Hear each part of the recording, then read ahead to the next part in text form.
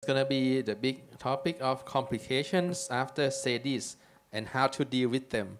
The first subtopic is going to be about leak, the one that we don't want to face. And the professor is going to be Professor Chih-Kun Huang. Please welcome him. Thank you. Okay. The leak of dupe DJB. I'm not talking about the sleep leak anymore because I think there will be another topic about this. And then this is about DJ leak. In fact, this is not my video by another friend, but because later I will tell you that why I don't have video. And I'm showing. Okay, it works. So when the DJ leak, most of this is what you will see. A lot of fibrin coating, some bile coming out because of loop fashion. So you will see the osmosis, it's dehiscence. This happen in the anterior wall. Mostly for the DJ leak, the patient presented with fever, peritonitis, and if you put a drain, you will see the bile coming out from the drain. And leukocytosis, the patient similar to those with sleep leak. So when you see this, the first thing is, of course, is damage control. So wash all the peritoneal contaminations, give the antibiotics, resuscitation the patients, keep the MPO. Then you go in that, then you find the leak is there. So what would you do? You direct to repair it, or conversion to what, or become the other procedures. It's a very difficult decision for most surgeons, okay?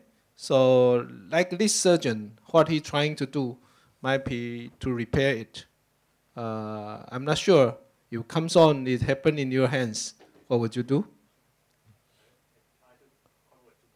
You will convert to bypass, okay?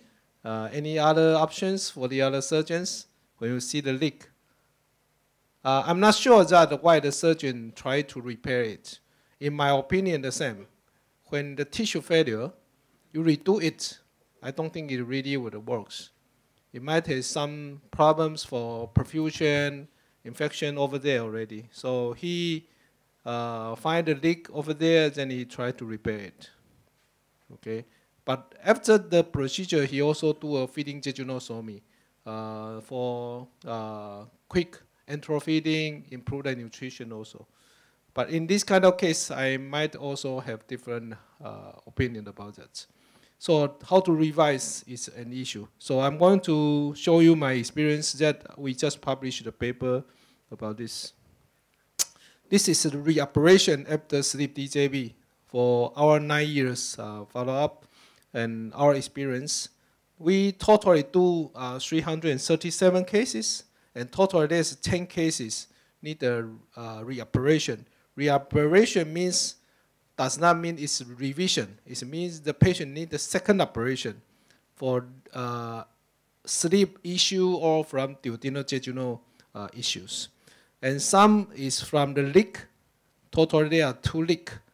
And some is sleep stricture or kinking. And so I'm going to show you for those with DJ anastomotic complication. For early one, we have 2 cases develop the leak. So if it's ulcer or leak or strictures, we will convert to resectional RYGB.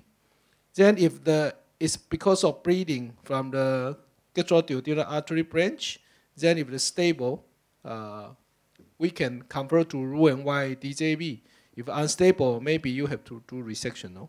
And the late complication is not related to DJ anastomosis, like bile reflux. I will convert to Roux-en-Y DJB. This is the total 10 cases that we encounter. You see case 1 is a leak from anastomosis, so we convert to resectional RYGB. The second case is leak from the anastomosis too, but we convert to OAGB with bronch anastomosis. I think those who knows me, that you know I don't do OAGB, right? But why this case have OAGB fashion? Because after finish operation, the next day I fly to the meeting.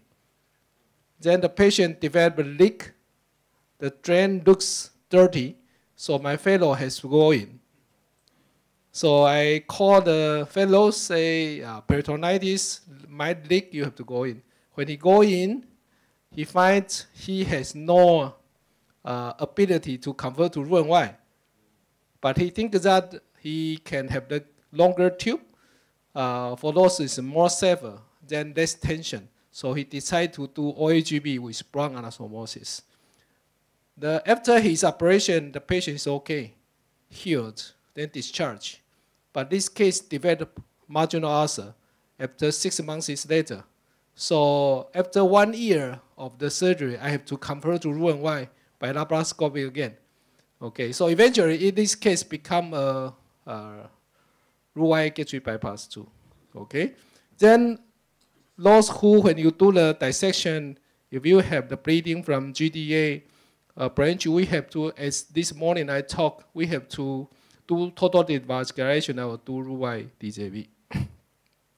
And we have few cases of because of GERD, then we have to convert to bypass. Okay, so this is the how we do it. Mostly, those who have the leak, if we want to do resectional RYGB, then in fact you can see the dashed line here. We will cut from here, and cut this one, and cut this one, and take out this part.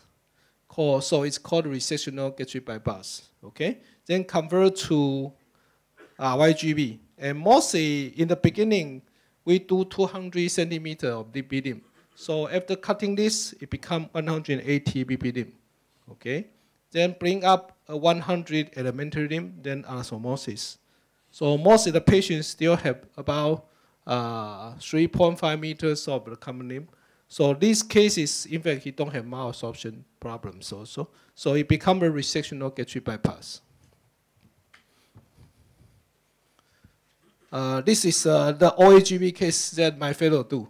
Okay, in fact, it's even more easier because there's a leak here. So it directly use staple cut it, and then from the incisional area he cut it. Then he do anastomosis and he ate the bronch because he worried about the bile reflux.